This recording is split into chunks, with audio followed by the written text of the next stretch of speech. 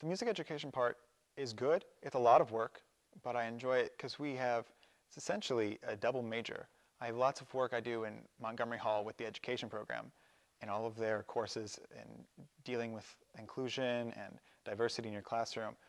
But in the music department, we also have our methods courses where I have to learn how to play stringed instruments, woodwind instruments, which I've never done before, and I had to learn how to do that because essentially I'll be teaching all over the place. So I enjoy it. I enjoy all the stuff I got to learn. I love to learn, so getting to play a violin and a cello was fun, even though I'm not that good at it. But I enjoyed that, and it's just a lot of work, but it's good.